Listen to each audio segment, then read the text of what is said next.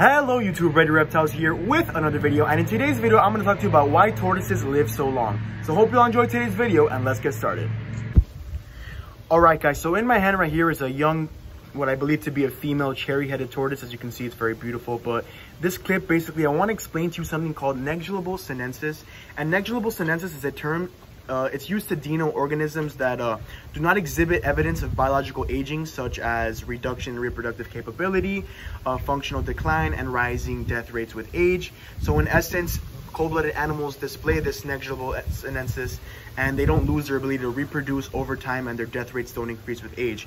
Versus a human animal, or a human in something that is warm-blooded, over time, once you reach sexual maturity, reproductive age, and reproductive capability, once we have, we've produced viable offspring and our body has reached that peak, we start to decline over time. Versus tortoises and cold-blooded animals don't have that, limit or that capability that they must stop.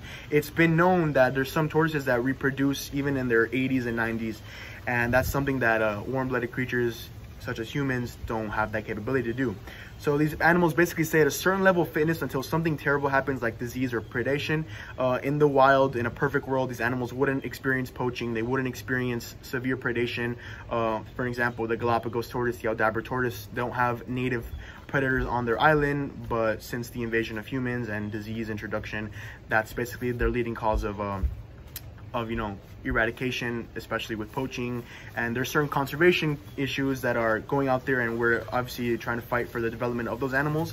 But those animals, such as the Galapagos, such as the Aldabras, are pretty much the epitome of what negligible sinensis is.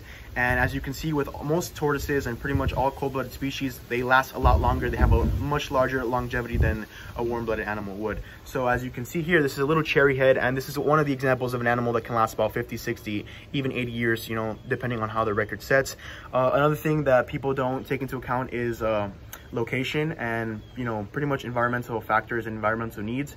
A tortoise that comes from an area where it's severely cold or severely warm will adapt differently to a tortoise that has the opposite climate, and that's something that people don't think about when they purchase tortoises such as sulcatas, such as redfoots, that come from a desert climate, or in this case a cherry head right here would come from a jungle, more high humidity, high arid environment. So you bring these animals into a climate that is a lot colder, such as up north or different countries and different environments, they won't do as well. So that's another cause of that would be another reason, let's call it natural disasters or natural factors that could cause and lead to the death of a tortoise. But in essence, negligible sinensis is basically the ability for a cold-blooded animal to basically keep going as it ages, not versus sinensis, which for a human and a warm-blooded animal, it would be we'd decline eventually. So that's one thing I wanted to talk about that's pretty interesting, and we don't really see that often, and I don't see people explain that too much. So once again, here's the cherry-headed tortoise, and that is negligible sinensis.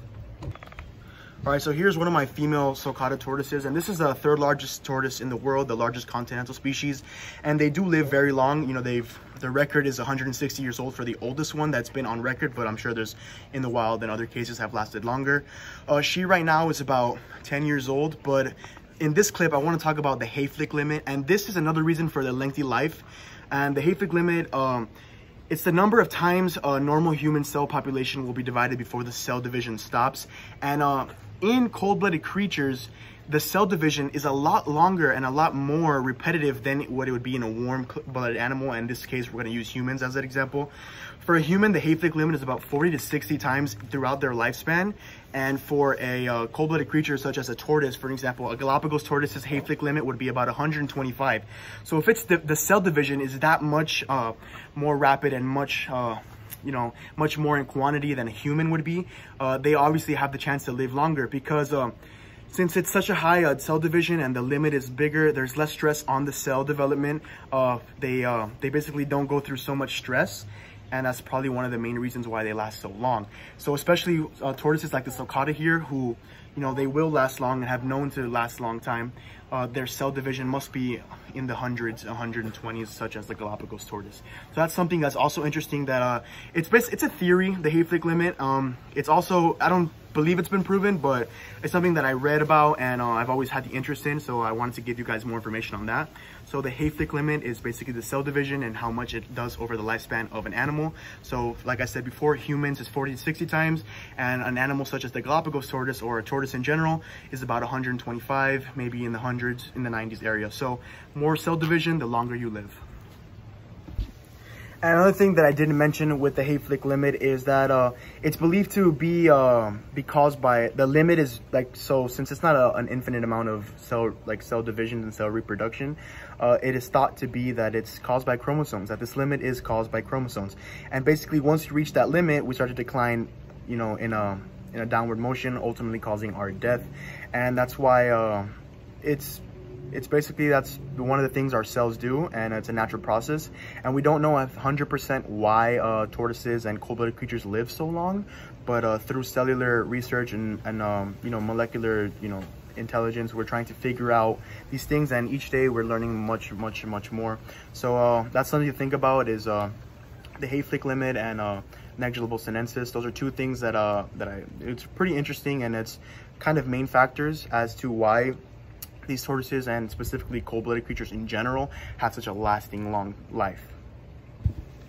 Alright guys, so this is Ganesh, my youngest male sulcata tortoise, and in this clip I'm going to use him to speak about metabolism in tortoises and metabolism in cold-blooded creatures in general. So cold-blooded animals and tortoises have a very slow metabolism, which essentially means that they burn energy at a slower rate, at a slower rate versus a faster and a smaller animal would. Since these tortoises, this specific tortoise will get large in size, their metabolism slows down and they burn less energy, which all means less harm and less stress into the cells in their bodies. So a slower lifestyle basically means that they have a longer life. And a lot of this is due to the fact that where they come from, they're constantly grazing, and they have such a great diet for them.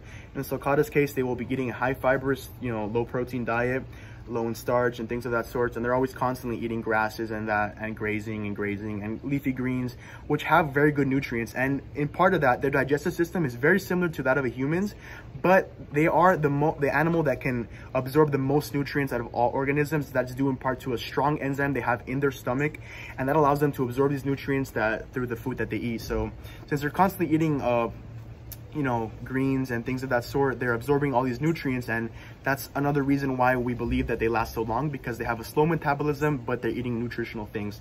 So that's another thing that I wanted to explain.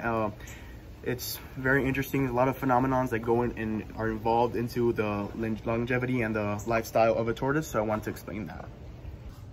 So right here I have Goobs and another female of mine that are reproducing at the moment, but to explain to you and give you an example of a very good case of a tortoise that has lasted so long through negligible sinensis, through the Hayflick limit, and through a good metabolism is Jonathan. And Jonathan was and still is a Aldabra tortoise from the Seychelles Islands. And this animal right now, I believe, resides in St. Helena and has lasted for such a long time. He is 187 years old at the moment, born in 1832, and basically has lasted through 2 world wars and many other things. So this tortoise has lasted so long, and that's a good example and a good evident reason as to why these 3 things that I explained take in part into the longevity of a tortoise's lifestyle. So I wanted to explain that and basically give you guys an example and just something you guys can think about and do a little bit more research on, and to see why this tortoise lasted so long. So that's pretty cool. So I hope you guys enjoyed today's video. Like, rate, comment, subscribe, and please leave me any questions and comments down below you guys want to see.